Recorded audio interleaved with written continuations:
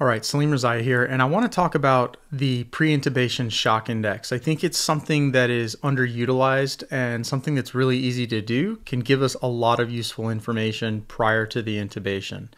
So first of all, what is the shock index? It's basically heart rate divided by systolic blood pressure.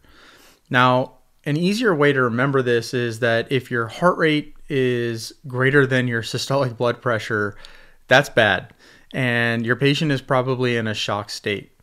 If you wanted to be more specific, a shock index of greater than or equal to 0.9 is a strong predictor of post-intubation hypotension. This has been shown in multiple studies. It's been at least 4, 5, 6 studies that have shown this, but it's something I think we don't do enough of. Now, you've heard us talk about the adage of resuscitate before you intubate, and so I created this little acronym.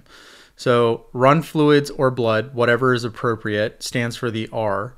Boomstick, which is for push dose pressors, and then increase pressure, which is for vasopressors run as a drip.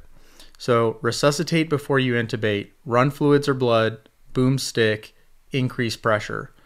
Really easy to remember. If you have a shock index of greater than or equal to 0.9, think about these 3 things prior to pushing your anesthetic and paralytic agents.